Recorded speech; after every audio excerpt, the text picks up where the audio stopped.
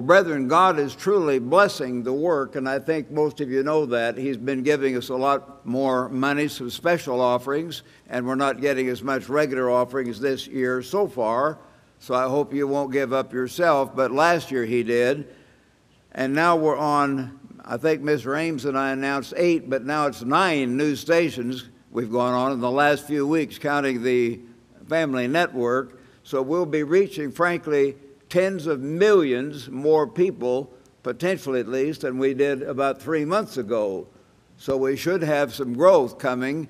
The growth will come overnight. It usually takes about 3 to 6 months before people find us on the dial and get used to where this program is and all that. But it will come through, and we're very grateful for that, and we should thank God for that. It certainly comes from Him, and we're very, very grateful for that.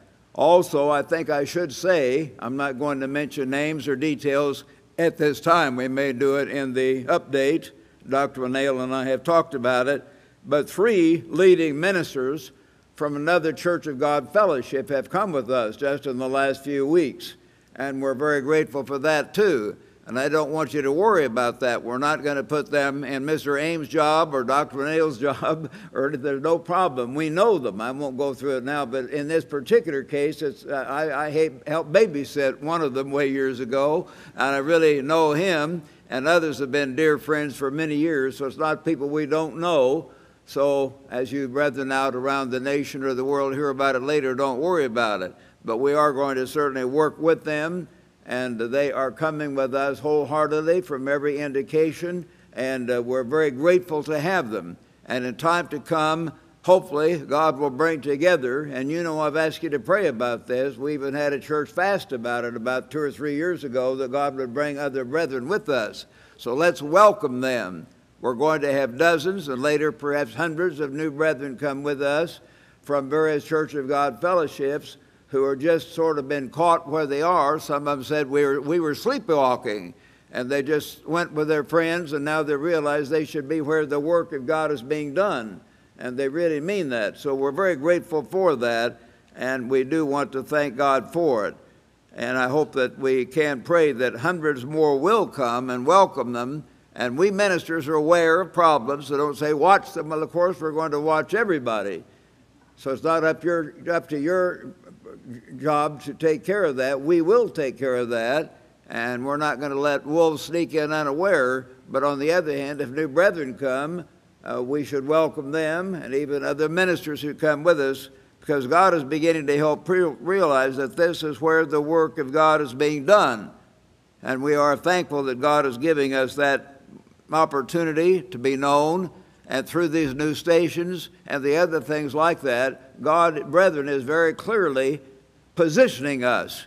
He's positioning us, preparing us in a general way to do a much bigger work. So we want to move forward on our knees. We're not the great ones all of a sudden at all. We need God's help. We need God's mercy. But He is certainly preparing us for a much bigger work. Yet, brethren, at the same time, and many of you watch the world news and you know this, terrible things are beginning to happen. Facebook just came out with 50 different categories people could list themselves. They could list themselves as homosexual, bisexual, transsexual, transvestite. I can't know all the names. 50 different categories. Our nation is sick, absolutely sick that people could even think that way. But that's where we are. We're going down as a nation. The pride of our power has been broken and is being broken even more month by month. Right now, Russia is invading Crimea, part of the Ukraine, as some of you have heard on the news just today, and I heard it on the 1 o'clock NPR news just before I came here. Russia troops are already preparing to move in. They already have several hundred in there, and they're coming in. And what are we going to do about it? Nothing. We've been degrading our military for the last few years. We don't have the strength, the power to do anything. Our politicians have lost their will. You know, remember Mr. Armstrong's example of Teddy Roosevelt when America was on the way up, and there was a German battleship on the way to the Philippines to try to take over and get Germany in power down there, and Roosevelt was not going to take that. That is Teddy Roosevelt. And so he he sent one one telegram to the Kaiser telling him to turn the battleship back, and he sent another telegram. The second telegram was not saying, "This is not acceptable." That's what we often say, "This is not acceptable." That frightens people to death. What he sent the telegram to the commander of the entire Pacific Fleet. He said, send, I guess, 2 or 3 battleships and heavy cruisers, and if that battleship doesn't come back, sink it. That was his second telegram. That's when America was on the way up and we had pride in our power. And we don't have that kind of power. Right now, Syria is filled with people butchering one another in a horrible way. And what do? We say that's not acceptable. And we don't do much of anything. And the same thing now, Egypt is coming apart, and their parliament is taking over in a different group of them. Right down in Venezuela, south of here, they've been having riots and getting ready to have another coup, food shortages. Around the world, Satan is stirring things up, and it indicates, because more of that is going on than any time in modern history, just ethnic group after ethnic group, ethnos after ethnos, as it says there in Matthew 24, and then nation against kingdom, and then nation against kingdom, a different Greek word, basileia, meaning whole groups of nations. We're going to have first smaller wars, then more world wars, and the world is certainly preparing for that. But also Satan sees what we're doing, and he doesn't like it. He's stirring up the different nations, but he's also going to stir up people to come after us. We're living at the time of the end. This work has to reach out to this world with power and help them at least know there is a real God and a purpose is being worked out here below. The churches of this world are not doing that. They don't know God. It's not their fault totally. They're partly at fault. They have the book and they know certain things. They don't do it. But on the other hand, we know that they're primarily blinded. But we are not blinded. We have a responsibility. But again, Satan knows that, and he's going to come after us. So, brethren, we need to realize that we have a great war on our hands, and Satan hates what we're doing, and he has been declaring war on us, and he's going to be declaring war on us in the future more than ever in human history. Every year before the Passover, we have problems and people upset. We've had quite a number of little things popping up recently, even around here. I've talked to a couple of our field ministers, and they say the same thing is happening there. I can't say it's worse than ever, but we certainly have Satan trying to upset people, turn brother against brother and sister against sister. And Satan will try to use that to hurt the work and hurt your attitudes. So I want us to realize how we can overcome Satan today.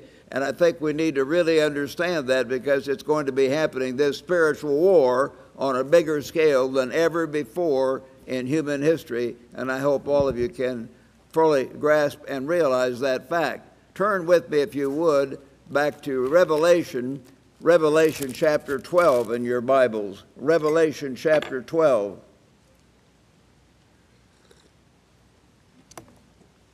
Here we find, as I've often read to you, this story about how a great sign was in heaven, and it shows how Christ was born through ancient Israel, and how Satan drew a third part of the stars of heaven and angels who became demons and threw them to the earth, and he was ready to devour the woman, ancient Israel, who was ready to give birth to the Messiah, to devour her child as soon as it was born. Verse 5, and she, first ancient Israel, physical Israel, becomes spiritual Israel later. She, ancient Israel, bore a male child who was to rule all nations.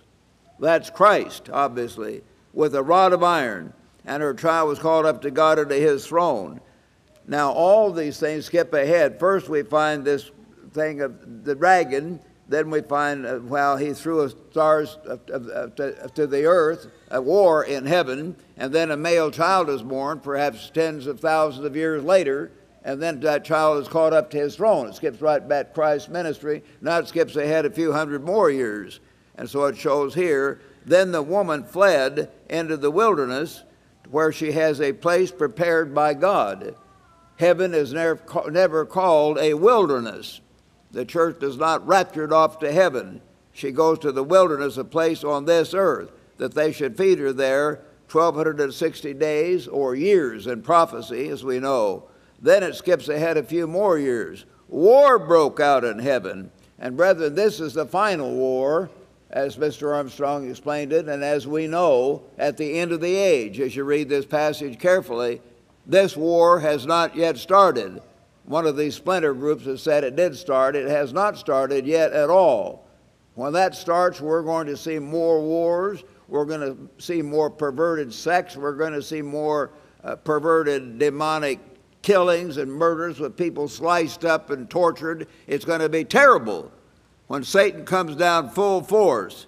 But it's going to happen. War broke out in heaven. Michael and his angels fought against the dragon, or the devil, and the dragon and his angels fought and did not prevail. So the dragon is cast out, called the devil, who deceives the whole world. This world really is deceived. And again, I want all of you brethren here and around the world to focus on that, maybe more than we have. I may give a whole sermon on that.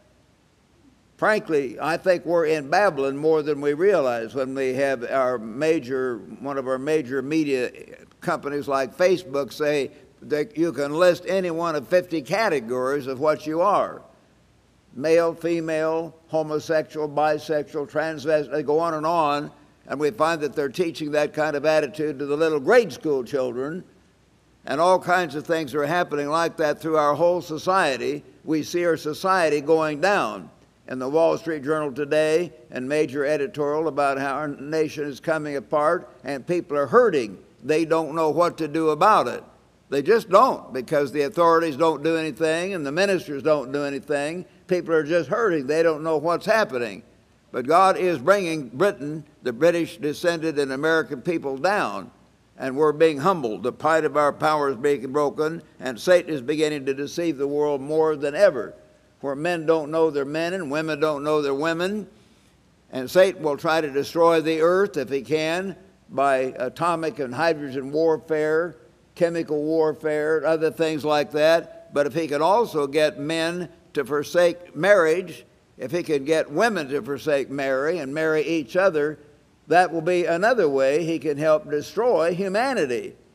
God wants us to be married. God wants us to have children. God is not against sex. God is not against physical love. God wants us to guide those things in the right way according to his laws. But Satan puts a terrible twist on everything like that, a vicious twist. He either causes people to misuse it in perverted sex or foul things that are outside of marriage, or else he'll have people forsake it altogether and have, some terrible perverted relationship with their own gender that could never bring about other human beings. So under those circumstances, where would we be? We'd have an empty earth. There wouldn't be any human beings on this earth. There wouldn't be any beautiful young women holding their child on their breast. There wouldn't be any loving their family anymore. It wouldn't be the same kind of world. They'd all be off here and there doing something else. God hates that. God is building a family, and he wants us to build a family. But Satan is trying to destroy everything that makes life good. He does. He hates it. He's going to tear us to pieces, and we have to realize where it comes from. He deceives the whole world. He was cast to the earth, and his angels were cast with him. Then I heard a loud voice saying, "Now is salvation, strength, the kingdom of God, and the power of his Christ have come. For the accuser of our brethren, who accused them before our God day and night." Think about that. There used to be this old song, love song by Cole Porter, night and day and so on. But God says he's letting Satan try to work on us day and night and night and day. Satan never gets tired. He's coming after us and after us and after us. And so we have to understand the battle we're in. Satan is accusing us, and Satan will try to get you to accuse one another. I think most of you realize that, but if you're newer, you haven't thought about it, he will somehow stir you up against others in the church, or if you work in the office, others in the office. Satan will try to subtly undermine the ministry and get people against the ministry so that we can't help you anymore. You become scoffers. Scoffers will arise in the last. Yeah, well, they said this before. Or so-and-so makes some mistakes, this minister elder. Yes, everybody makes mistakes. But God guides his ministry in the job they're in, and God guides the church overall. And I've seen that and experienced it now for about 64 years, and I've told you that, about 64 and a half years since I came to Ambassador College. We've had our ups and downs, but overall, brethren, I could start naming them, but I won't, but the brethren who came and obeyed God and walked with God have been blessed. Overall, they were blessed with good lives, good families, and God blessed them and guided them and used them. But some who came and began to play funny games, who began to get into fornication and adultery and heavy drinking and some drugs in later years, and had the attitude we're going to be in charge and play political games and stab each other in the back, they often have a horrible life, and everything goes wrong for them. Everything goes wrong. Some of you might say, well, some of you are dying. Yes, my wife died, and I hate that. But that's not something unusual, because she was in her upper 60s, and I've told you many times, if I die, no, better not one of you leave because of that, because I'm already 13 and a half years older than King David ever got to be 3,000 years ago. So if somebody dies, that's not strange. God does not promise eternal life in this flesh. He just doesn't do that. He lets us have trials and tests. He's let many have many trials and tests, and I've told you about it. I was sent here and there occasionally when I should not have been. Sometimes I was too pushy or too arrogant or too something or other, but sometimes there were no fault at all, except I was opposing some evil people who were trying to take over. And frankly, one man was trying to orchestrate me getting kicked clear out of the church. And when I came back from a banishment, then God helped Mr. Armstrong see what was happening, and then what he had planned to happen to me happened to him. And he was kicked clear out and is never heard from. In fact, he's since died. God says he that digs a pit will fall into it. And I've seen that happen. Those who go around digging pits for others will often fall into the pit that they themselves have dug. God himself is in charge. He will take care of it. He will fight our battles. Don't ever forget that, brethren. He's in charge. Give your life to God and put your faith and trust in him, and he will work it out. And you'll see that if you wait around and walk with God, and you'll see how God is in charge overall. Yes, you'll have temporary trials. He might let some bad guy push you around for a while, but in the end, as Mr. Armstrong used to say, in the end, we win. And if we means those who serve God, he will take care of us always. And so Satan accused us day and night, and they overcame him by the blood of the Lamb, verse 11, and by the word of their testimony, and they did not love their lives to the death, indicating there might have been torture. They did not want to live anymore.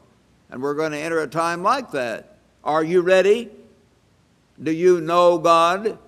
Is God absolutely real to you, where you can suffer persecution, say, I'm going to obey God, I will trust God, my life is God's life and not my life? Try to examine yourselves as you approach the Passover. Is God real to you? Can you walk with God, fully trust God? Therefore rejoice, O heavens, and you who dwell in them. Woe to the inhabitants of the earth and the sea, for the devil has come down to you having great wrath, because he knows that he has a short time. So this is at the very end of this spirit war that is going to take place within the next several years. It may be 2 years, it might be 12. I don't want to set a date, I don't know. I think it's going to be shorter than 12 years.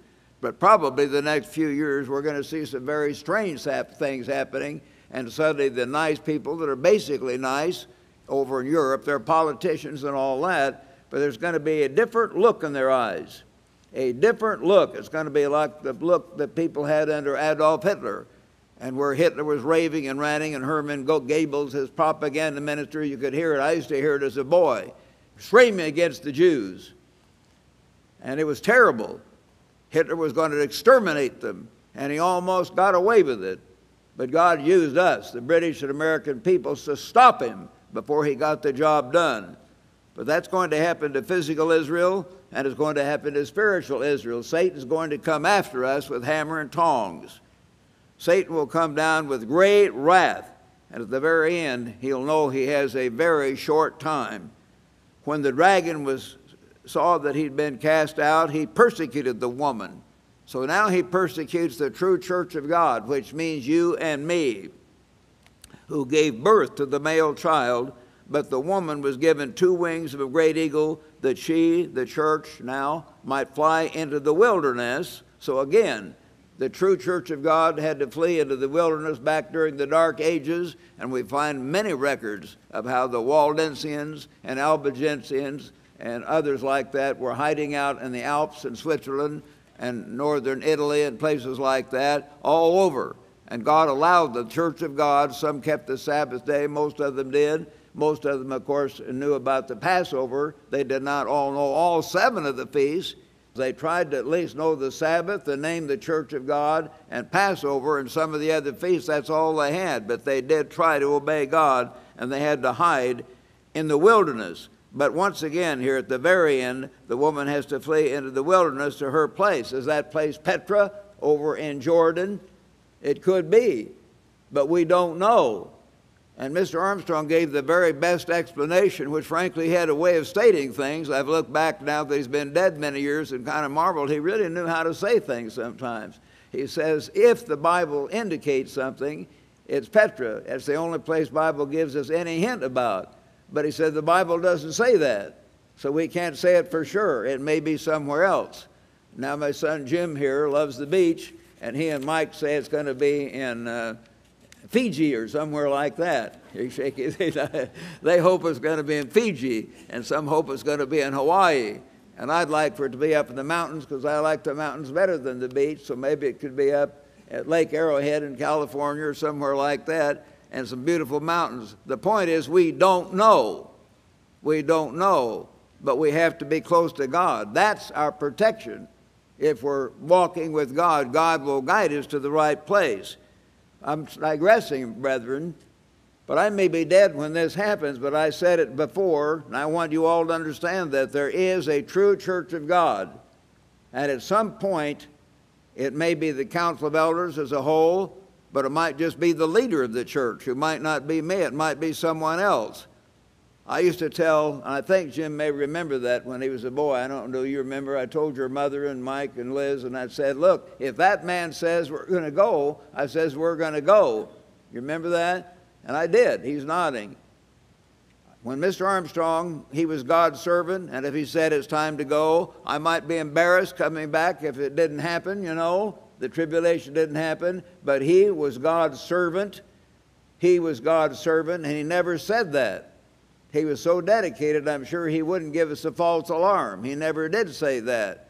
You have to have a certain trust, not like you do to God, but a certain trust and respect for the ministry and the ones God places in key positions. At my age, he could take me out any day or any hour. Mr. Ames is getting older, and he's ill today, I understand, a cold or something, nothing serious. But, you know, each one, we're human. But Christ is not human. And if he puts someone in that office and God guides that man who's doing the work of God, preaching the full truth, at the end of the age, he says, let's go, you better tell your family, we're going. We're going. You come back to an empty house and your neighbors make fun of you, that's too bad. I'd rather that would happen than to miss out and not go to the place of safety. So you have to start thinking, I've got to be sure and know that I know that there is a true church, that this is that church, and I've got to have a certain human confidence in the leaders to the degree they're preaching the truth and doing the work. Not that we're perfect. None of us are perfect, and you can figure that out. But we are God's servants. We are God's servants, and I've tried to serve my God for 64 years, and I've made lots of mistakes and been too pushy. Been selfishness. So I did vanity, selfishness, lust, and greed, the 4 things we used to mention. But I've been faithful to God's word overall with all my heart. And I continue to do that and will do that unto my death with God's help. So I hope you can figure that out and try to follow where God's work is so you can be taken to safety and so you can show God, yes, you're with God. You're going to follow him. And if Samuel told Saul to go exterminate the Amalekites, Why, you know, Saul could have said, well, it didn't come directly from God. It just came from you, you old man Samuel. Yeah, it came from Samuel. He was an old man. But Saul was condemned and had his kingship taken away because he did not do what Samuel told him. So think about it. Have faith in what Christ is doing. The woman then was to fly into the wilderness to her place where she is nourished again for 3½ years. So then the serpent, the devil, spewed water out of his mouth like a flood after the woman, that he might cause her to be carried away. The word flood is often used as a flood of armies. If you check, I don't take time to read it, but it'll write these down. Isaiah 59:19, Jeremiah 46, verse 7, and Daniel 9, verse 26. Those are scriptures that would indicate how God uses the term flood for a flood of armies. That's probably the flood he's talking about here. But the earth helped the woman and opened her mouth, swallowed up the flood. God supernaturally protects the church during this time to come, which the dragon spewed out of his mouth. And now at the very end, Satan the devil is enraged.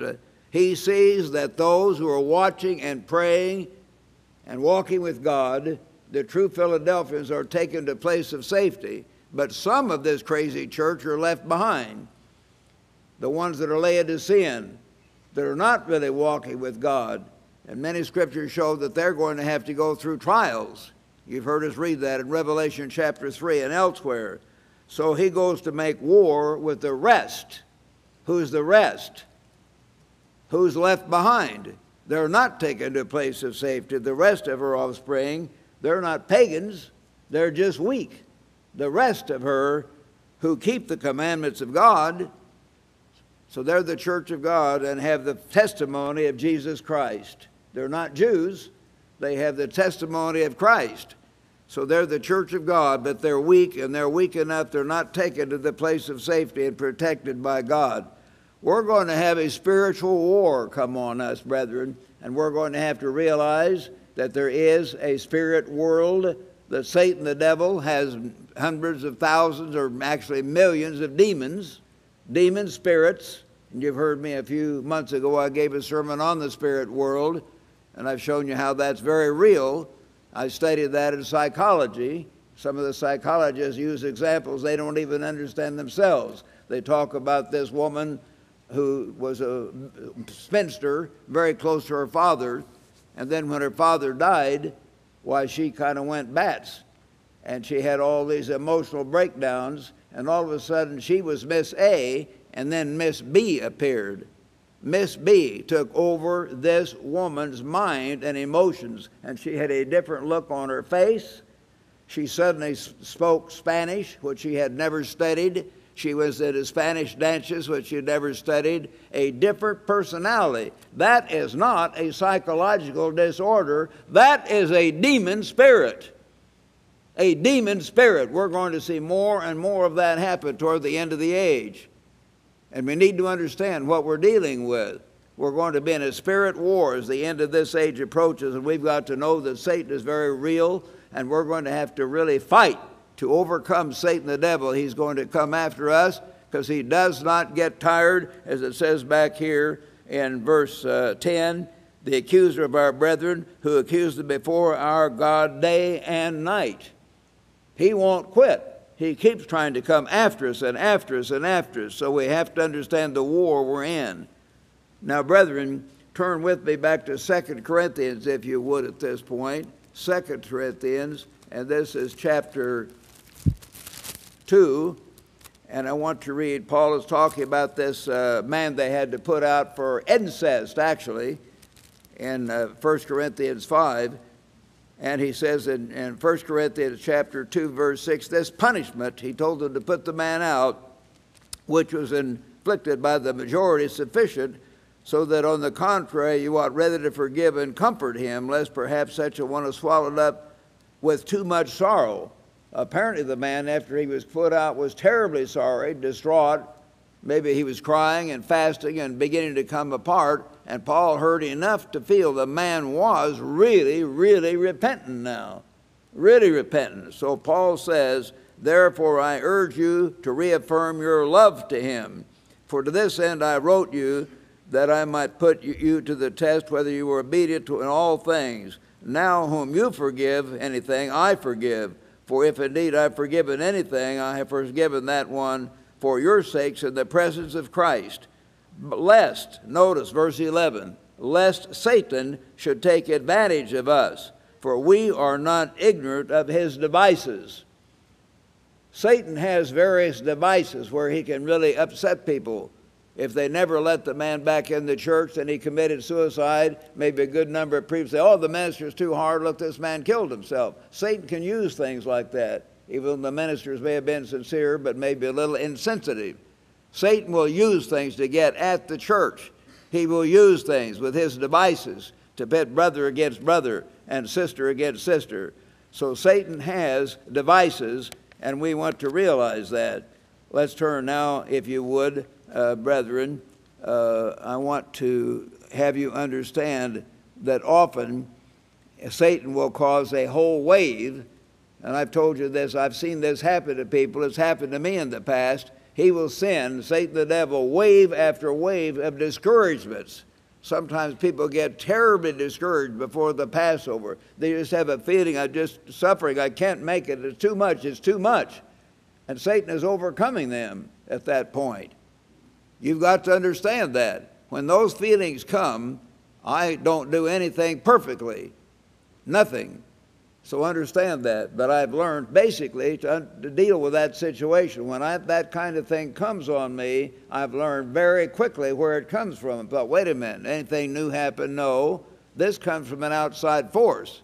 The devil is trying to overthrow me. He's the one putting these. And then I immediately start praying, or I will fast on occasion, and cry out to God, God, rebuke Satan, take away this wave of discouragement, rebuke Satan, rebuke his demons, cast him away.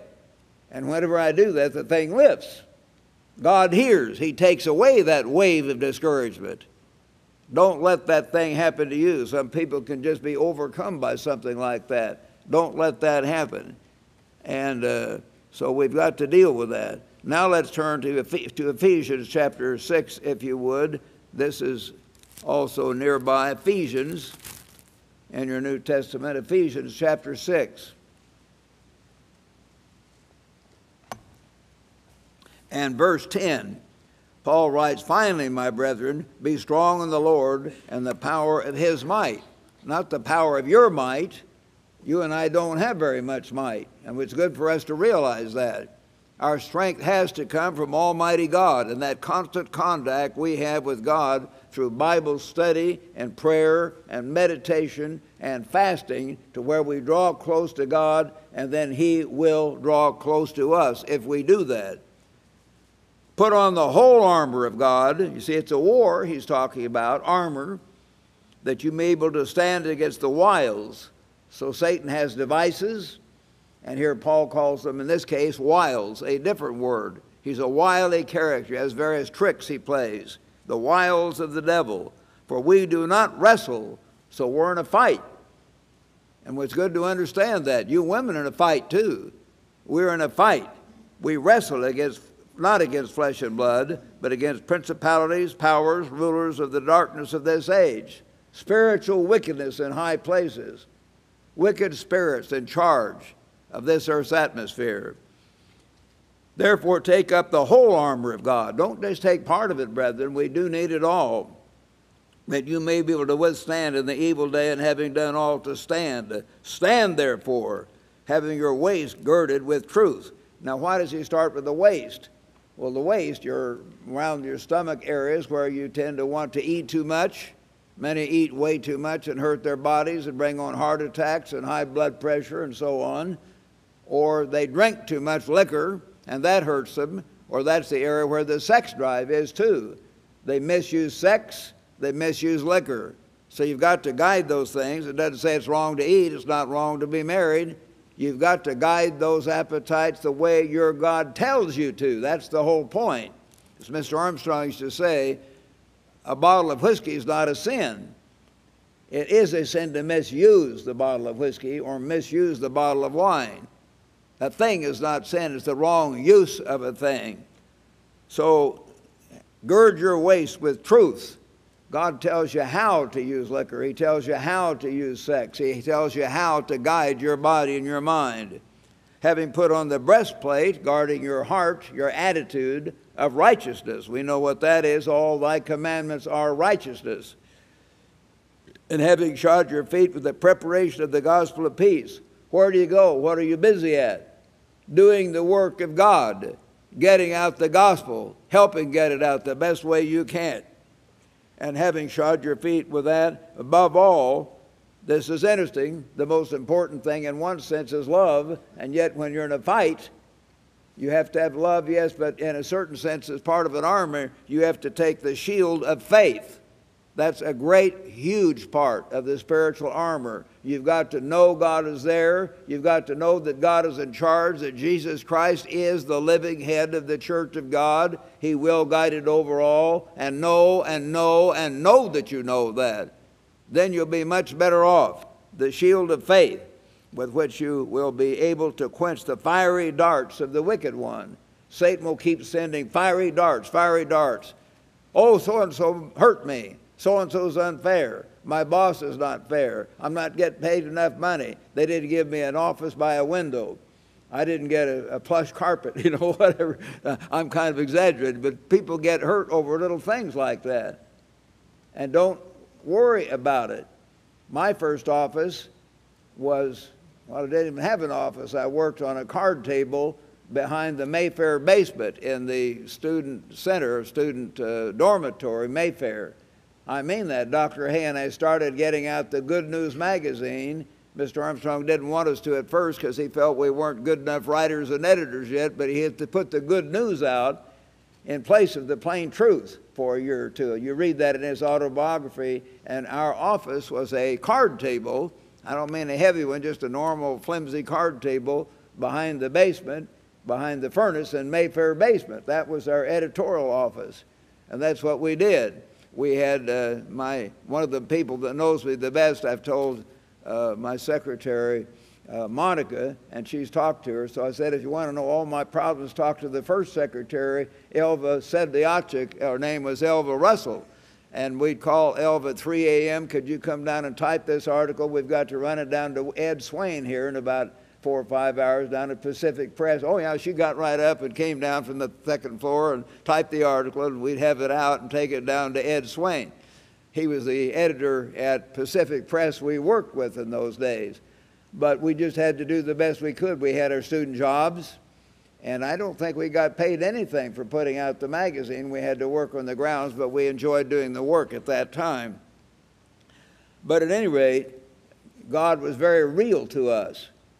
And we had no office, and later Dr. Hay and I had a little office together. We shared his student desk down at the far corner of the basement, and it wasn't a very fancy place at all, but at least it never occurred to me to be upset. I thought that's the way it is, And I'd worked in the woods in Oregon, and I liked it out there. We had to sleep in tents or cleaned out chicken coops, and I never complained. I thought, wow, I see the big, beautiful trees, and I enjoyed it. I never thought I was being punished. I just enjoyed being out in God's creation. And so if you worked and slept in a cleaned out chicken coop, to have a nice office at Mayfair basement seemed just fine. We were doing the work of God. We didn't have any fancy office, fancy desk, or anything. We just had to do the work of God and hope we were going to get a check. Because the business manager, Mr. Armstrong's son-in-law, Vern Matson, was always running short of money because Mr. Armstrong kept spending it more on stations and more on starting the colleges, and sometimes Vern couldn't pay us, so we had to wait and didn't have much to eat. And so we had to do without, but again, I don't remember anyone complaining. We just had to make do. And Raymond and Mary McNair would have big sacks of wheat and kept fixing wheat, and they'd share with us. And Herman Hayes' mother would send us down big boxes of dark German bread and cheese, good thick German cheese. And then Mrs. Elliott, one of the ministers coming with us, is her son, and she would send us down a salad. She was the wife of the dean of students. She'd send us down a salad 2 or 3 times a week because they didn't have much money either, but lettuce doesn't cost very much. So she was able to, she said, I know you boys will probably never get a salad. You won't fix salads. So she'd fix us a salad. So we had some salads, and some other stuff that people gave us, and we didn't starve to death. Some of you think you're having a hard time. Most of you have never lived like that. But you're not suffering if you don't have an office with a window, and you can't all drive Lexus cars, and you can't all, you know what I mean? If we're going to have really hard times. So don't give up and quit because everything's not coming up roses all the time. We're going to be tested. So you have to have the shield of faith with which you're able to quench the fiery darts, these wrong attitudes and accusations. Mr. Armstrong's wrong. He's spending too much money. And he read, this one teacher called Dick Armstrong, he called Mr. Armstrong the Heavenly Father, and Dick was the Son of God with his red chariot. And Dick had his red chariot. He did not have a Cadillac or an Oldsmobile or any fancy. He had a little Plymouth convertible. And so old Molly Hennessy made fun of him, Dick's red chariot. Well, Dick took 6 years to graduate, not because he was dumb, but because he was having to work long hours getting out the old discs to the radio stations. And so he got some money for that. And as a single man, he was able to buy this little Plymouth car, and that was fine. But people were criticizing all the time, picking at Mr. Armstrong in those days. Most of you have never picked at me that way unless you do it behind my back. If you do it with me, I'll have to get my cane after you. But anyway, they did do that a lot. But you've got to know that God is guiding it, and Dick Armstrong was not rich. He just had a least expensive little convertible that you could get, but it did happen to be red. The wicked one puts out fiery darts. Take the helmet of salvation. That's God's Spirit in your mind. A helmet covers your brain. The Holy Spirit goes in your mind. And the sword of the Spirit, which is the Word of God. That's the only offensive weapon. You've got to learn to wield, and to thrust and to hack and so forth with that spiritual sword, the Word of God, to know this book, to study this book so you can really explain it to others.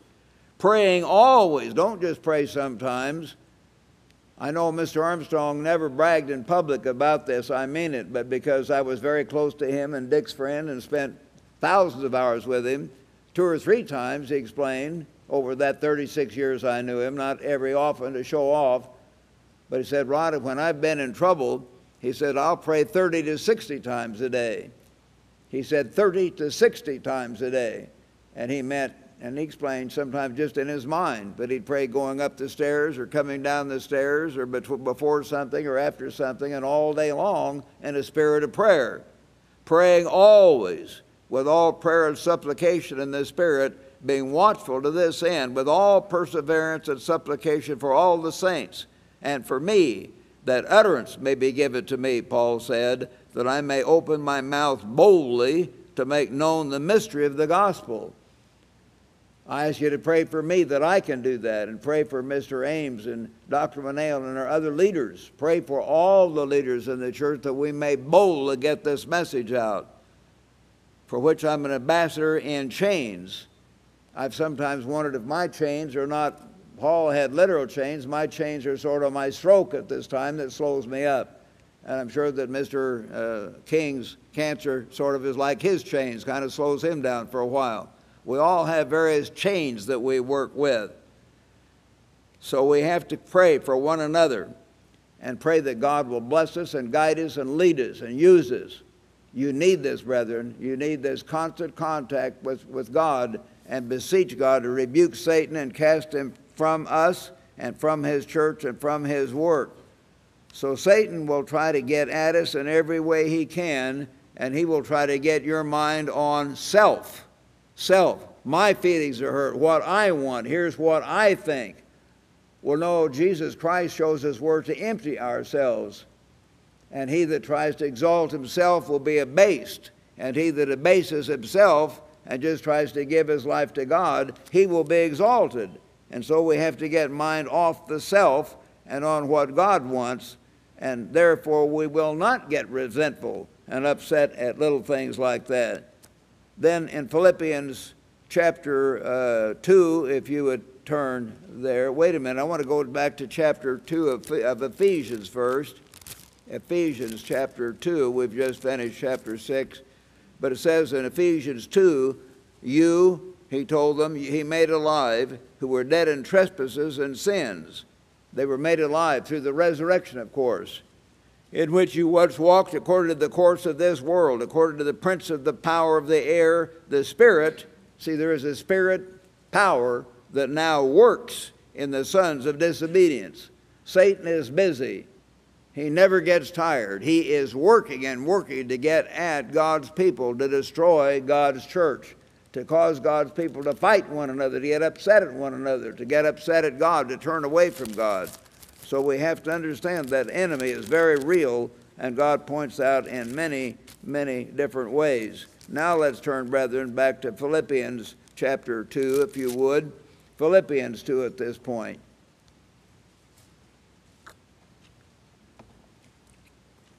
Paul is writing here in verse 1 to this very fine church in Philippi, therefore, if there is any consolation in Christ, if any comfort of love, if any fellowship of the Spirit, if any affection and mercy, fulfill my joy by being like-minded, having the same love, being of one accord. God does not want us fighting and fussing at one another.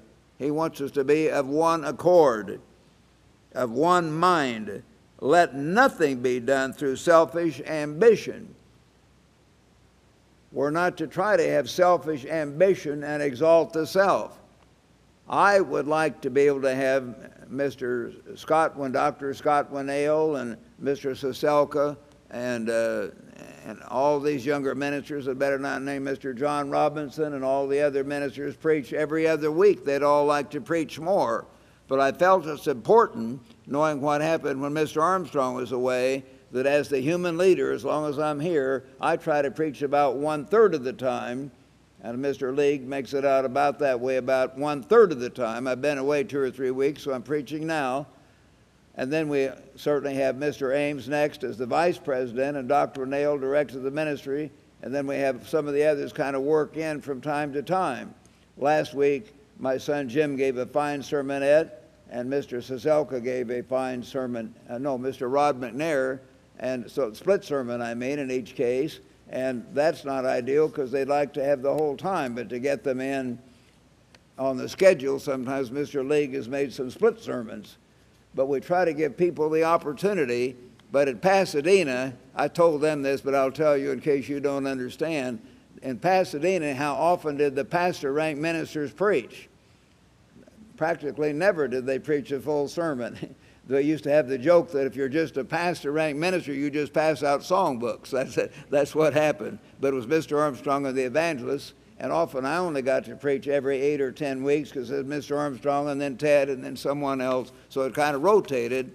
But it is better to have one person or the top 2 or 3 set the pace for the church as a whole, and I know that's the best way, and that's the pattern we've tried to follow here. But at any rate, we're not trying to exalt ourselves, and I mean that, but to have that pattern that holds the church together and to have a consistent theme and a consistent impact on the church. So being of one accord, let nothing be done through selfish ambition or conceit, but in lowliness of mind, let each esteem others better than himself. And certainly some of our younger ministers may be better than I am in many ways, and I'm sure they are. They understand certain things better than I do, and certainly technical things, mechanical things, and so on, but they may understand certain scriptures better. But we each need to understand we're there, God guides the thing overall, and we're to do the best we can where we are, and you each individually need to think about it that way. Look on your brethren and your brother and sister next door, sitting next door. This person may be better than me in certain ways. They might be better than me in every way. We all need to understand that and humble ourselves and ask God to guide it for good.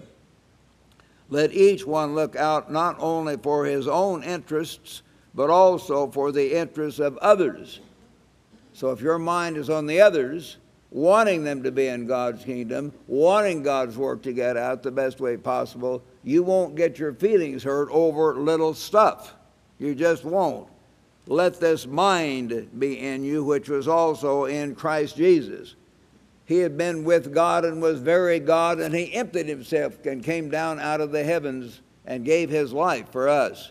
He says, have that mind, the mind of total service and giving and sacrifice. So that's what God is telling us here, and we need to understand that. Now let's turn to Philippians chapter 4.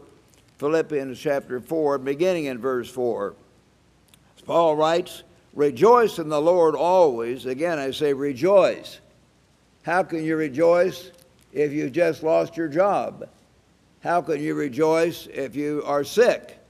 How can you rejoice if you're with a ball and chain? Well, Paul had a ball and chain around his ankles and was in jail about 5 out of the last 10 years of his life. He really was. Read about it. 2 years in Caesarea, 3 months as a prisoner on the way to Rome, 2 more years plus, we don't know how much longer in Rome, and then back the second time for probably a year and a half or 2 years in Rome as a prisoner. He said, rejoice. He's the one writing this. You can know God is there. He's your Father. You're having trials. I could have said I'm having trials when I worked in the woods in Oregon, and I was only able to take a shower once or twice a week on the weekends. All during the week, we had to sit this big wash tub out under the sun and take time every day. Well, we only got one bath during the week, usually that way. But we just smelled each other, so it didn't work too bad. We were out of doors. We weren't suffering. We had enough to eat and plenty of work to do. It was exciting. So learn to rejoice. Again, I say rejoice. Let your graciousness, I think it's better translated here, be known to all men. The Lord is at hand. Remember, he is coming soon. Get right with God. Be anxious for nothing. Don't be all anxious and worried, but in everything by prayer and supplication, that is prayer and continual prayer and fasting and beseeching God with thanksgiving. Talk to God with thanksgiving. Let your requests be known to God, and the peace of God, which passes all understanding, will guard your hearts and minds through Jesus Christ.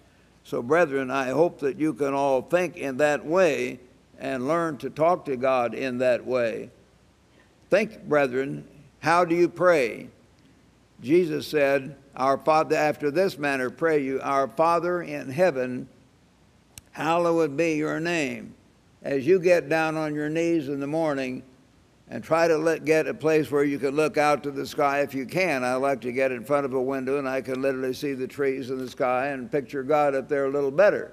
Some of you can't do that. For years over in England, I couldn't do that. I had to pray in the bathroom, and I had a little tiny window up there, but it was often raining or foggy in England, so I didn't get to see it in that way, but still I was able to pray. But our Father in heaven, hallowed be your name. Think about God and Christ at God's right hand, not picturing features, don't that, but you're just picturing. They're up there in a general way, great blinding light and glory and power and magnificence. Hallowed be your name. Try to get your mind on God's greatness and his power, his wisdom, his love, his magnificence. Picture the fact that he has created this beautiful earth, and the vast universe, the sun, the moon, the stars, that he is the one that's made us in his image. He's made us to be like him someday. He's given us creative imagination. He's given us understanding. He's made us male and female, which is wonderful, and all the joys of love and courtship and marriage and sex and family and children and great extended family and the love and joy we can have in that. God wants that. God wants that. He's going to have a tremendous extended family pretty soon. God is the one that made all those things. He's the one that says wine makes glad the heart of man. Don't get drunk, but you enjoy what God has made in the right way. He's made us where we could have beautiful sights around the world. We could see and travel. We could have wonderful family experiences. We can have a mate. We can have joy. We can have children. And he wants us to have those things. And he's making us his full sons to walk with him, talk with him, commune with him, interact with him, and interact with Jesus forever. And learn to think that way. Father, you're there, and I'm here. I'm your son. and talk to him back and forth and walk with God, talk with God, make God real as you pray to him every morning on your knees before you leave the house. One of our evangelists said years ago, he said, I don't want to go out of the house without prayer. It's like going out naked. Would you go out naked? Well, most of you wouldn't like to do that. Well, why go out spiritually naked? Why would you leave your house without prayer? Talk to God the first thing. I don't do it the very first thing. Some of you need a cup of coffee first. I don't. I'm okay that way, but I do get up and I put on my prayer pants, I call them, some old slacks or khaki pants and robe or something, and I shave. So I get water on my face and get awake, shave and wash and comb my hair. Then I pray before I eat. Some people do better to eat first, but I don't. If my blood is all down in the stomach digesting my food, I can't be as earnest in my prayer. So I try to pray before I eat. Get that in your mind, a way of life that you created to walk with God, to talk with God, to commune with God, to be back and forth with God, where God becomes real to you and you know that you're actually interacting with your Creator, your Heavenly Father, and thanking Him. Say, Father, thank you for being our Father. Thank you for making us male and female. Thank you for giving us family. Thank you for giving us loved ones. Thank you for giving us the opportunity to know you. All those things you can thank God for and pray to God and know to God, and then in that way have a deep faith in God, that God becomes very real to you because of that. So I hope all of you can do that, brethren, and that way strengthen yourself where Satan will never be able to get at you. Later then here, let's go to verse 8 now in Philippians chapter 4. Finally, brethren, whatever things are true, whatever things are noble, whatever things are just, whatever things are pure, not dirty sex ideas, pure things, whatever things are lovely. That gives you guys a chance to realize we have pretty girls, but you don't want to think about it the wrong way. Whatever things are lovely, whatever things are of good report, if there's any virtue, if there's anything praiseworthy, meditate on these things. What are you meditating on? Positive things. Positive things, not negative things. The things which you learned and received and heard and saw in me, these do, and the God of peace will be with you. So God wants us to learn to be positive, and if we're positive, Satan can't get at us near as easily. Turn with me now back to Job, if you would, the book of Job, chapter 34. This is Job, chapter 34. Here's Job, and God is guiding these verses to teach us a lesson here. In Job 34 and verse 8, they were accusing Job, and yet he was a servant of God.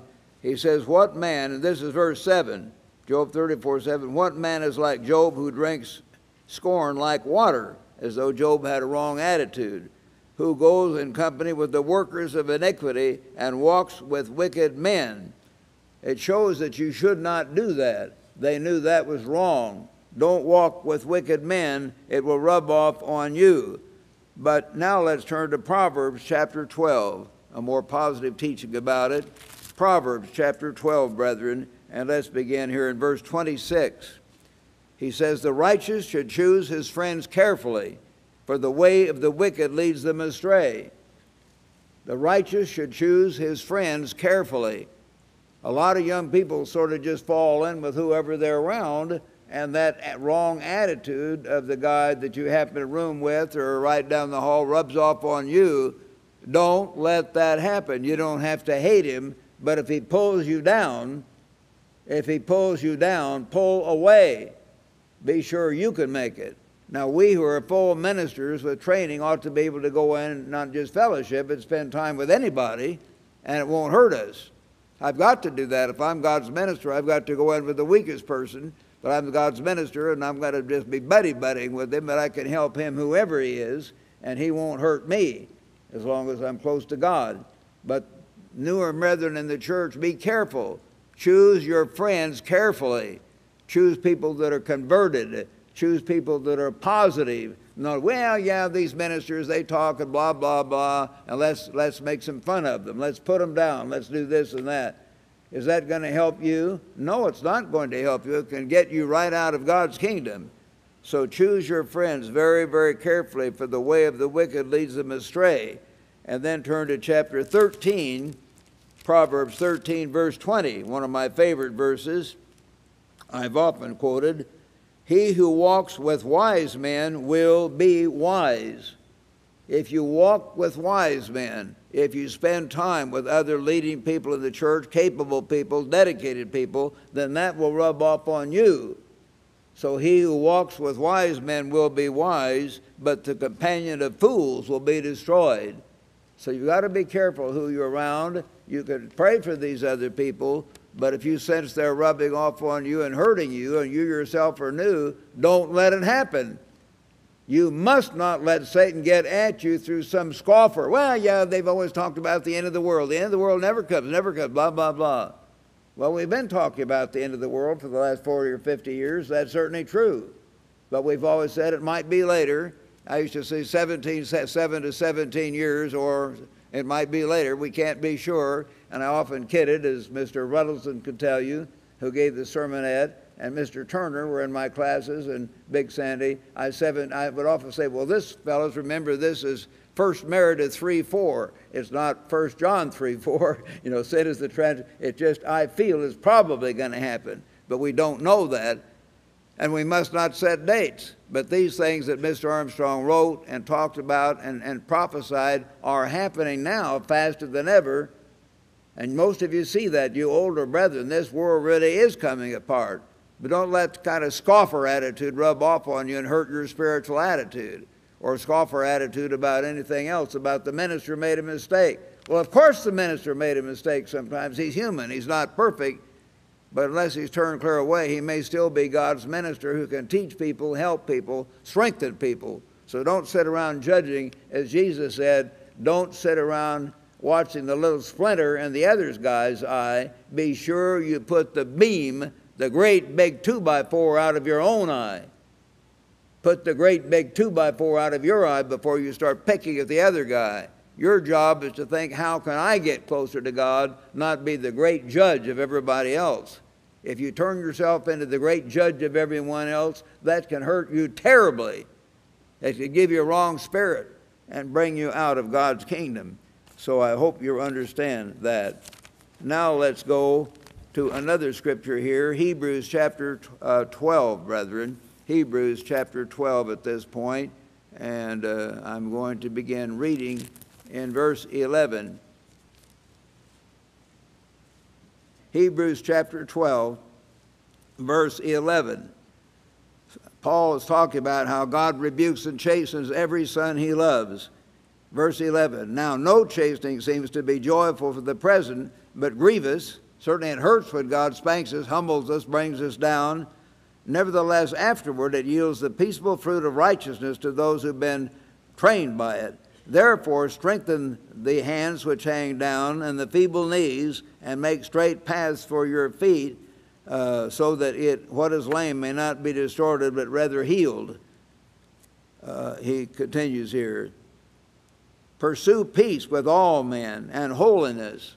Constantly try to have peace with your brothers. Forgive them, help them, without which no one will see the Lord. Looking diligently, get this, lest anyone fall short of the grace of God, lest any root of bitterness springing up cause trouble, and by this many become defiled.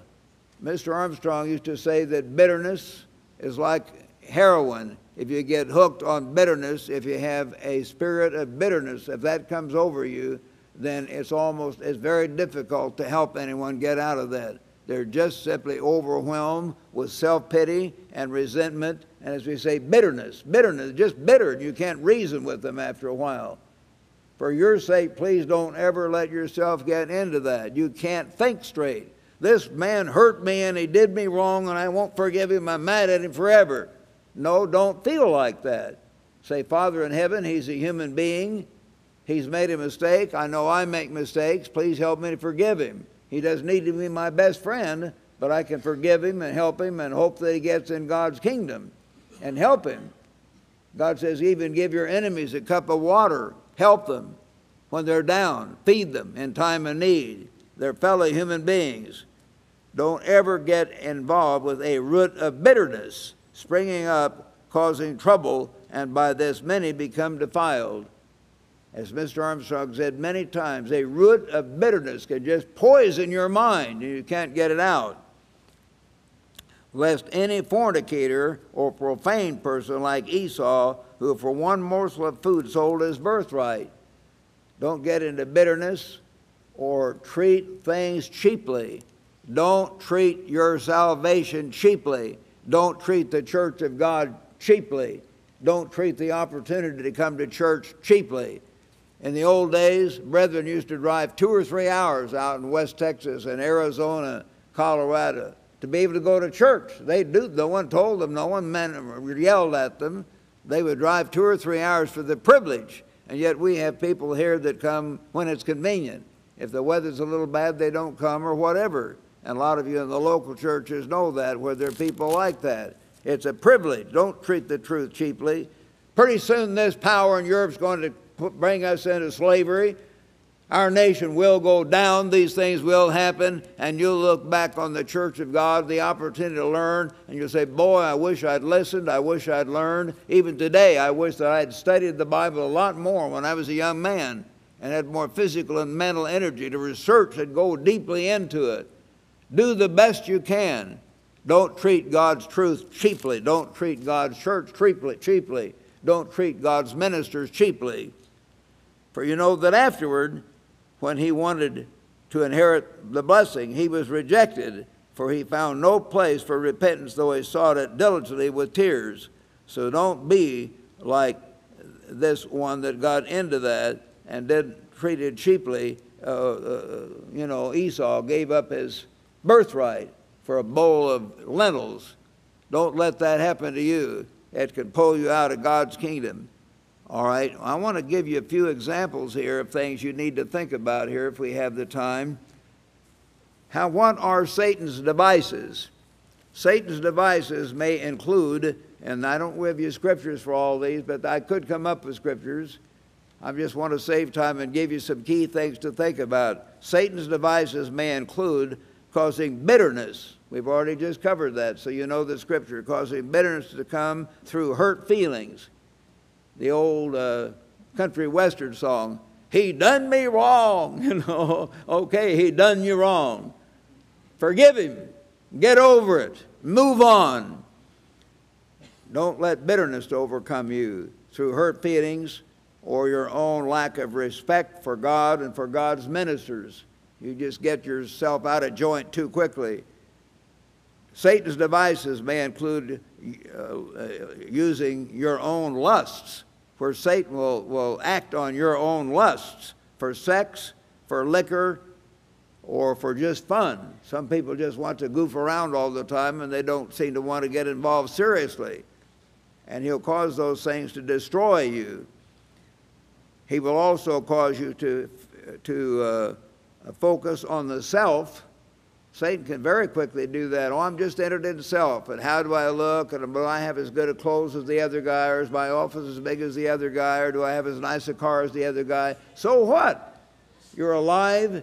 You have enough to eat and to wear. You're in God's church. Be grateful. Don't just focus on the self and what you want, and not focus on loving and serving God, your Creator, worshiping God with all your heart and strength and mind, and on serving your fellow human beings. If your mind's on serving your fellow human beings, it's hard to get your feelings hurt.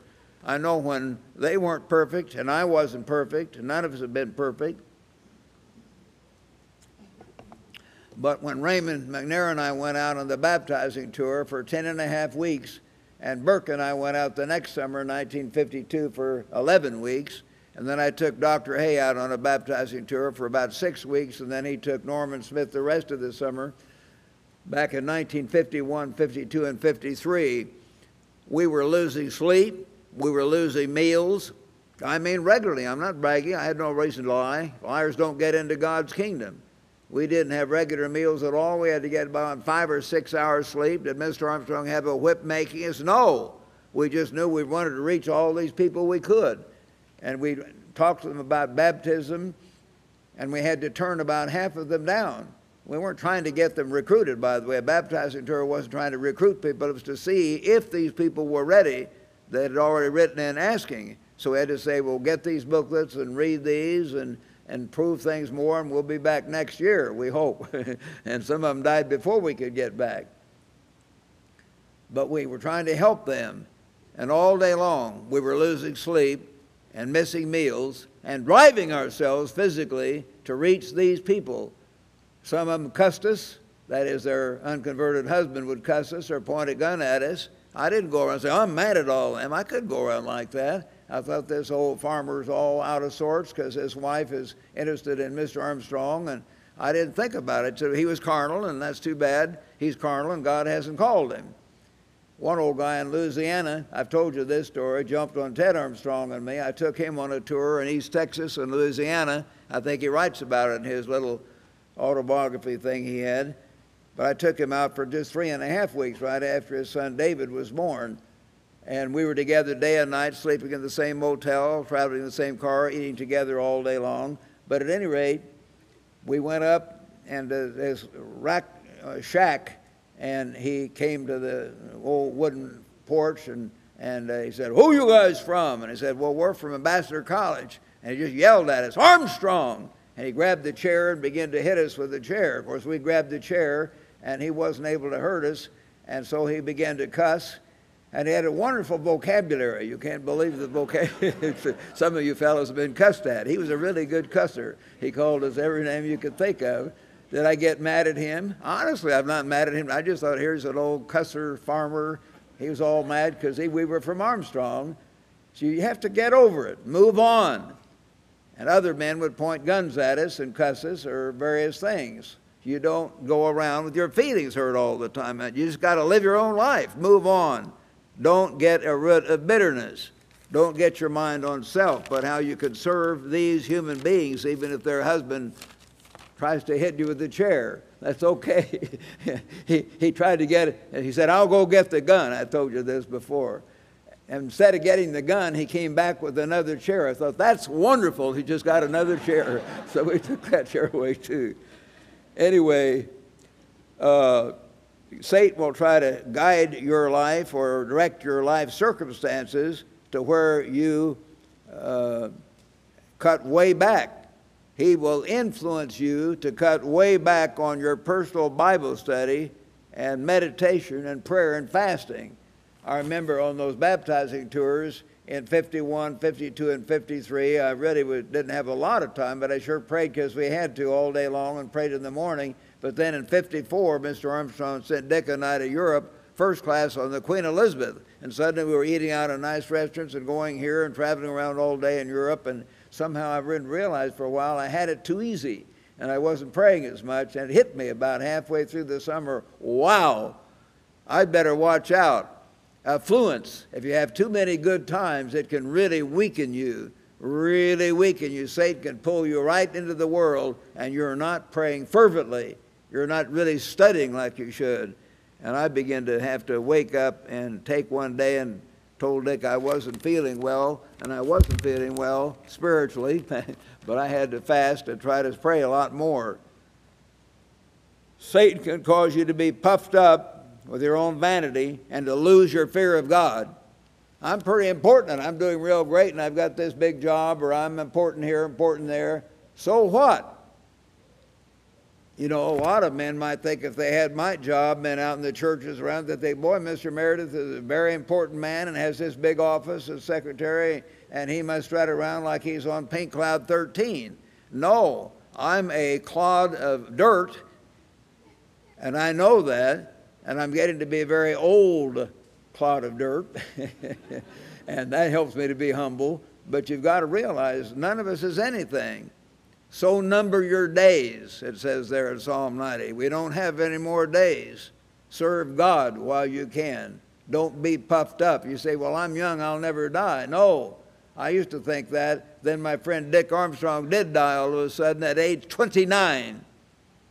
Bang! Hit with this car at age 29, crushed his whole rib cage and lungs were burst and everything went wrong, and he died at age 29. Don't be puffed up. or lose your fear of God, the awe of God that I preached about a few weeks ago. Satan may guide you to spend time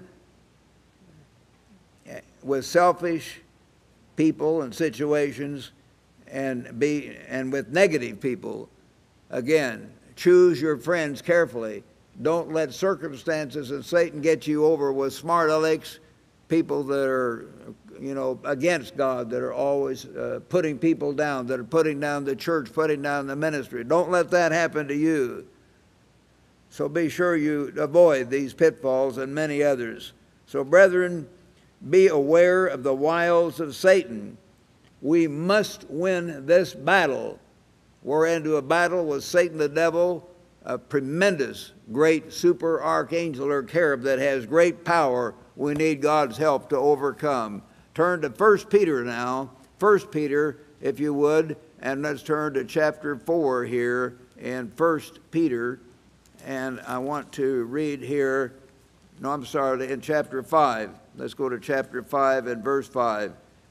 Likewise, you younger people, submit yourselves to your elders. Yes, all of you be submissive to one another and be clothed with humility. That's hard for many of you. Some of you young people are so energetic and you want to do this and have fun, and I understand that, but be clothed with humility. For God resists the proud. If you're proud of yourselves, you've got a big job, or you've got a big car, or you've got a pretty girl, or this or that, God resists the proud, but gives grace to the humble. Therefore, humble yourselves under the mighty hand of God, that he may exalt you in due time. He will exalt you, but not right away necessarily, in due time. Casting all your care upon him, for he cares for you. Be sober. Be truly dedicated and humble and thoughtful. Be vigilant where you're really alert. No, I'm in a battle. I dare not lose this battle.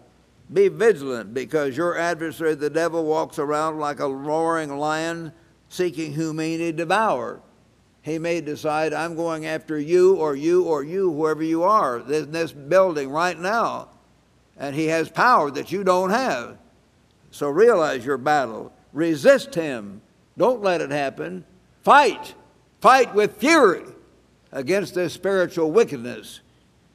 Fight him. Resist him, steadfast in the faith, knowing that the same sufferings are experienced by your brotherhood in the world.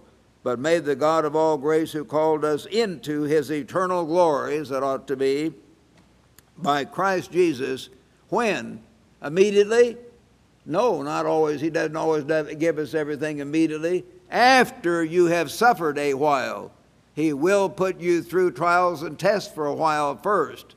May he, after you've suffered a while, establish, strengthen, and settle you.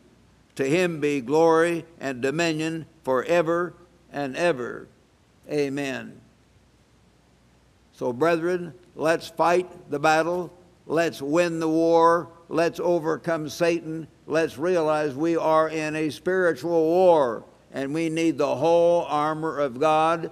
And this world is going to start persecuting us. Foreign enemies are going to start persecuting our nation. Some of us that were not watching might be herded into concentration camps later, right along with the Laodiceans. Even then, don't give up. God is God. He's still there. And put your faith and trust in him, and he will help you. He will never leave you nor forsake you. And I've seen that over and over. I could name many names. For 64 years, never give up on God. As Churchill said, never, never, never, never give up. The kingdom of God is there. The kingdom of God is awesome. The kingdom of God is worth it.